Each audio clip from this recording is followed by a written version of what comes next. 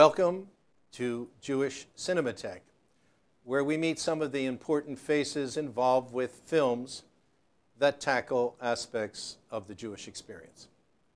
Today we meet documentary filmmaker Oren Rudavsky, whose film Joseph Pulitzer, Voice of the People, explores the importance of a free press in America and the man who helped forge American investigative journalism. Oren, welcome to Jewish Cinematheque. Thanks for having me. So I have been following your career for a couple of decades now. You're one of those few individuals who decided at a certain point in time that you wanted to focus a great deal, not all, but a great deal of your work on Jewish-oriented subjects. Tell me a little bit about that. I mean, what's your background and why did you decide to pursue and really make some groundbreaking films? I don't know if becoming a Jewish filmmaker was anything I decided, actually, but I do think it obviously is in my DNA. It's in my blood. So when I look at stories out there, I find that I am interested in Jewish topics. And not just interested, but can become obsessed with them. And by the way, I didn't consider Joseph Pulitzer, Voice of the People, to be in that category of Jewish films, but I have since found out that the general public does consider it to be one of those as well, and I understand why, of course. Why? Why? Let's just interrupt you in the middle.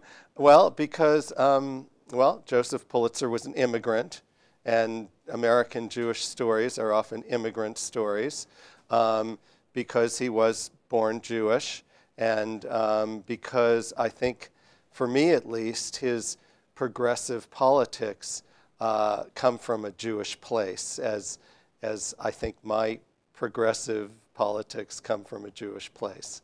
So I think that's what makes audiences feel like it's why it's played in any number of Jewish film festivals alongside just regular film festivals, and why I'm here. But what you do focus in a great deal is here he was, probably the most prominent newspaper guy in the world, and yet you often talk about throughout the film his outsider status. So can you elaborate a little bit on that? Was it because he was a Jew, because he spoke with an accent, because he was an immigrant? Yeah, I think it's a combination of all of those, and I think, as a Jew, he was caricatured many times in the press, and people called him Joseph Pulitzer, Joseph Pulitzer, and other worse terms. And people held it against him, that he wasn't Jewish enough, against him that he was too Jewish, even though he wasn't too Jewish. They caricatured him with a large nose, and if you look at photos, he doesn't particularly have, you might say has a prominent nose, but not caricature obvious. And I think politically, he took down people he considered to be to have done things that he found to be inappropriate or illegal or the rest of it without, so people were angry at him, and they used everything they could against him. So I don't know if that quite answers your question. No, it does. But, it does. yeah. But so in a certain sense, that's what made him a little bit of a hero for you. Well, what made him? He's not a straight. He's there. You very clearly show both sides. Even there's a great moment where you see a painting of him, and you talk about the two sides of Joseph Pulitzer. Yeah, well, he was painted by John Singer Sargent.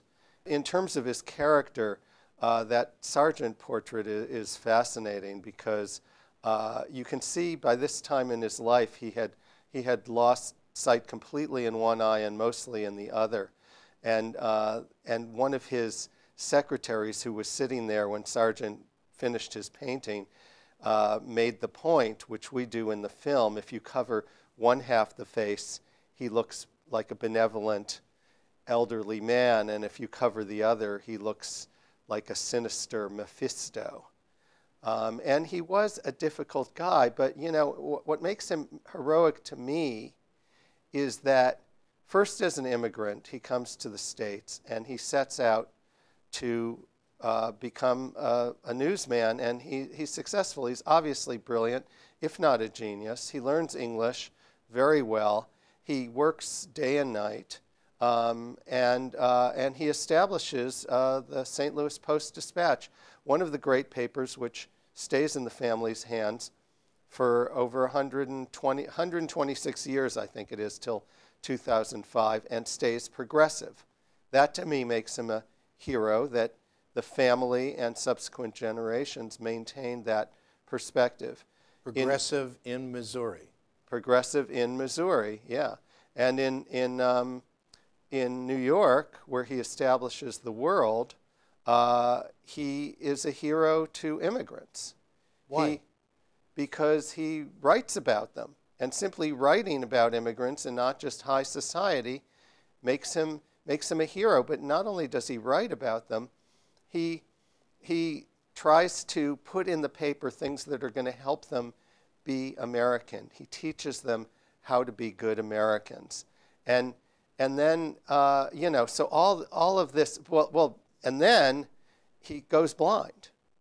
And even though he is slowly going blind, he has detached retinas, which in the 1890s there was no cure for until the 1920s.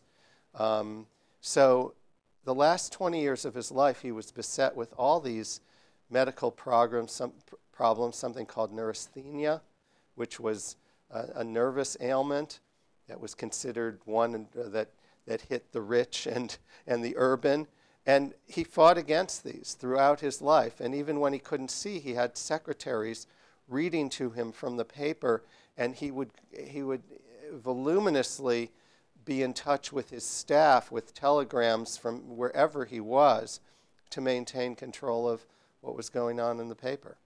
You showed how this Jewish immigrant from Hungary comes penniless, pretty much, to America, creates probably the newspaper with the largest circulation, what, in the world, or at least in America? Well, I believe the World. And it was called The World. Yes. And then you showed the contrast between this Jewish immigrant who came up and just, you know, found the American dream, and Randolph, you know, and Hearst, Yeah. who comes from, you know, wealth. And can you just talk about the contrast between the two? Well, clearly, William Randolph Hearst, his father, made a great fortune in silver mining and started the San Francisco Examiner. And Hearst went to Harvard, though he didn't do much studying there, apparently. In those days, if you were wealthy, it was easy to get into these schools, and apparently these days as well. It seems to be an ongoing issue. Or not so easy. Maybe it costs more now. But Hearst admired Pulitzer, and he read The World, and you know, he was in Boston, but The World had circulation. Amazingly enough, it had circulation across the country. I don't know how much time it took to get the press, but they had it. And he admired the style of the paper, and he wanted to emulate it, and he got his father and mother to give him quite a fortune to start a newspaper in New York. And then basically he and Pulitzer were fighting for the same audience, because Hearst not only stole many of his editors, and in fact his first cartoonist, Utkult, who did a cartoon, the first cartoon in the paper is called The Yellow Kid, he took him to his paper. So they were in real competition, and you know, they were both clearly very good at what they did and cutthroat in what they did and knew how to reach their audience. So they had a lot in common, but Hearst was more conservative and became increasingly more conservative as he got older. Progressive versus conservative.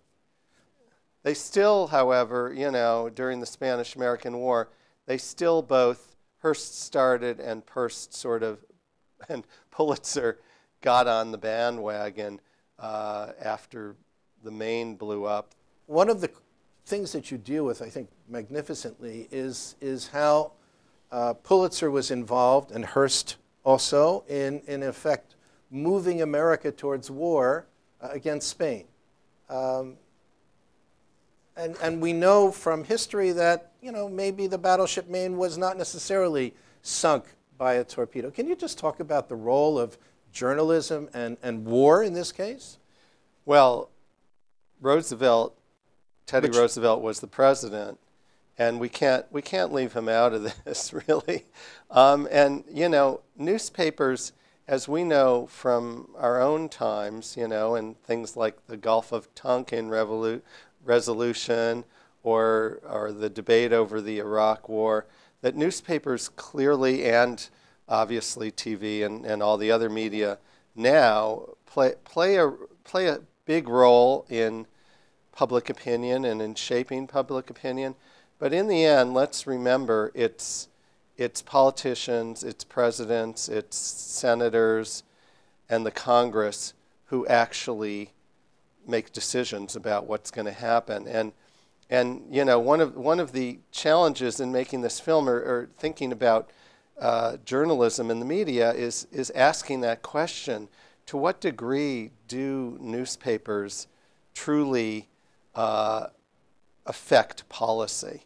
But certainly during the Spanish-American War, Hearst went out of his way immediately when the battleship Maine was blown up by possibly a torpedo, but much more likely some munitions in the ship, or some mine or something. Who knows who placed it, hitting it, and many lives were lost, and played a role in suggesting that it was the Spanish, the dastardly Spanish, who did it.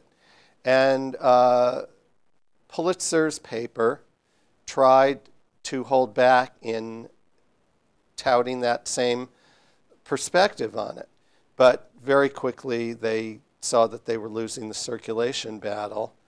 And who knows the reasons or the rationale, but they did join in that. And it's something, and the march to war was, you can see it in the newspapers, and there's a segment of the film where you see all those massive headlines.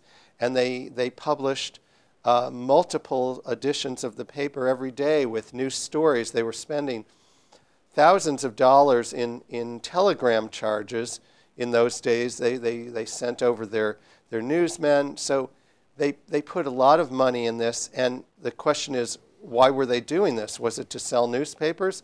Or was it to keep us abreast of the news? Or was it a combination of the two? And one has to remember that newspapers are a business. And they're there not just to be truth tellers and accurate about the news, but they're there to sell newspapers. Throughout the film, and this is a very interesting approach to filmmaking, you bring us to the present. I mean, even to the point where you just have people on the street and you'll look at a building from the 19th century and suddenly we're in the 21st century. Newspapers today, it seems that they're far and fewer. And they, in a situation where you have the politicians and you have the newspapers, were you trying to make a statement through that? Definitely. Definitely trying to make a statement. I mean, and it's not just newspapers, of course, it's all media. So we have, shots from back then of people on the subway and elsewhere all reading their newspapers, and there were many newspapers at that time. And we shift to the subway where people are using their cell phones to see newspaper headlines as well. So yes, and obviously the role of journalism in our world is the same as it was back then, but also Pulitzer's way of telling stories and news was revolutionary, I think, and is the same way stories are told now. I mean, he was very visual in his presentation. He kept the stories alive day after day in the newspaper. He had these crusades, which he did, where where the Statue of Liberty, for example, didn't have a pedestal, and he did a crowdfunding campaign. Way ahead of his time. Way ahead of his time, and that was both to provide the funds for the platform on which the Statue of Liberty now sits, but also as a way to involve his readers, so they would print the names of everybody who gave money in the newspaper, and that was whether they gave a penny, a quarter, or whatever, and he specifically pitched this to his immigrant audience. So, you know, so the past and the present, I think, are the same. I don't know who said, you know, there is no past. Anyway, I can't quote that one. But things have not changed as dramatically as one would think. After the Spanish-American War, Pulitzer does use the newspaper to, again, push his progressive ideas and what he considers to be the fundamental aspect of what America is. He pushes against colonialism. I mean, America has now acquired these territories as a result of the war, and he's not happy with that.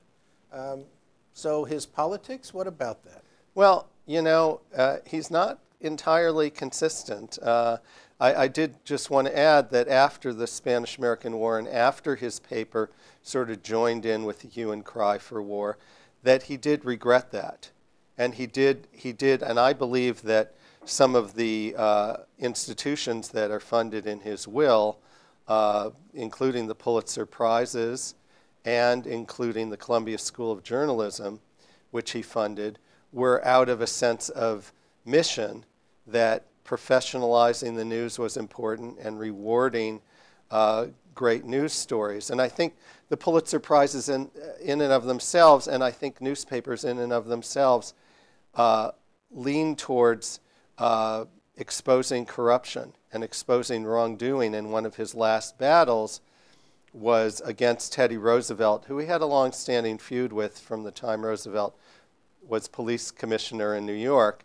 But he took him on some funding, $40 million of funding that they couldn't figure out where it went in the building of the Panama Canal. The Panama Canal story is complicated, but you know, it was first a French company's idea to build a canal, and they were going to do it through Nicaragua, and there were problems with that. And basically what happened is the U.S. decided to help some Panamanian. There was no Panama at the time. There was a revolt that was supported by U.S. warships that were just off the coast. And the nation of Panama was created. And, you know, this isn't the beginning of American interference in Latin America, nor is it the end of it. We see it today, right. So, but the Panama Canal became a country and allowed U.S. interests, now U.S. interests, to build a canal. But there was already money that had been set aside. And Pulitzer not only was critical of that land grab, but also was exploring what happened to that $40 million. And this is a case that went through the newspapers for several years. It kept getting picked up. And I think it drove Teddy Roosevelt nuts. And at a certain point, there was an article in the paper that he thought went over a line, and he wrote this letter to Congress, which meaning Teddy. Teddy wrote a letter to Congress that was incredibly vilifying of Pulitzer personally and threatened to put him in jail. So the President of the United States is publicly coming out against a journalist saying that he should be jailed for his expression of free press. Yes, well, is this something new? This happens frequently, not just with Republicans or Democrats. It happens, and Teddy felt like no newspaper should do this to the President of the United States, and he wanted Pulitzer to be charged with criminal libel. There is no such thing in the federal legal system as criminal libel. So Teddy just made up this. And he forced his attorney general to somehow bring the case to the Supreme Court. And the case really didn't seem to have legs to stand on, but it went through the courts, and in the end, Pulitzer was cleared of all charges. I mean, Pulitzer's first instinct was to run on his boat, actually. Really, yeah. But in the end, he stood his ground, and the letter he wrote about this in an editorial is very powerful about not muzzling the press and the freedom of the press, and that he'll stand up to it and he'll go to jail if he has to. I think that's one of the most important elements of this film. I mean, here's a guy who was an immigrant, and yet freedom of the press. You know, it's so essential to any democracy.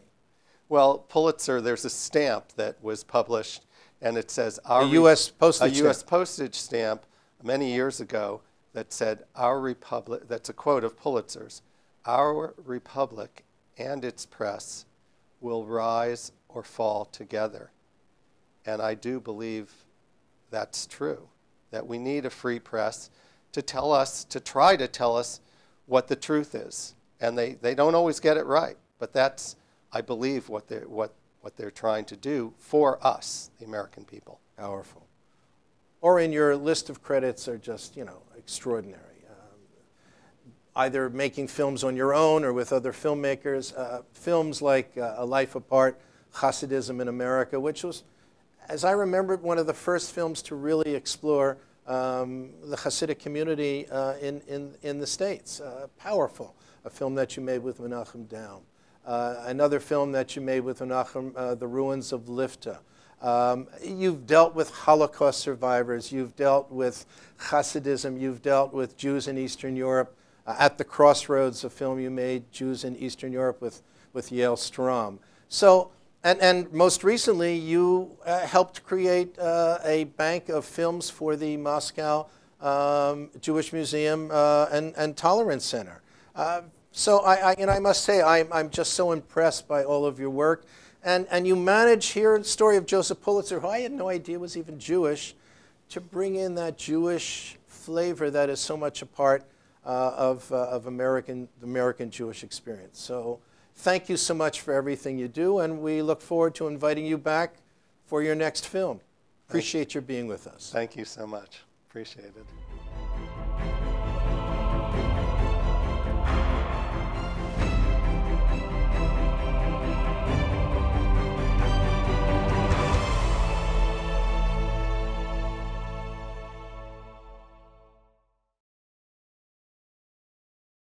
We would be pleased to send a complimentary DVD of this program to anyone who wishes to support JBS with a tax-deductible gift of $36, double chai or more.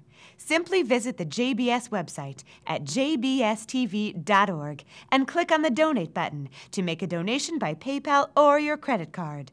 And please indicate the program for which you would like a DVD.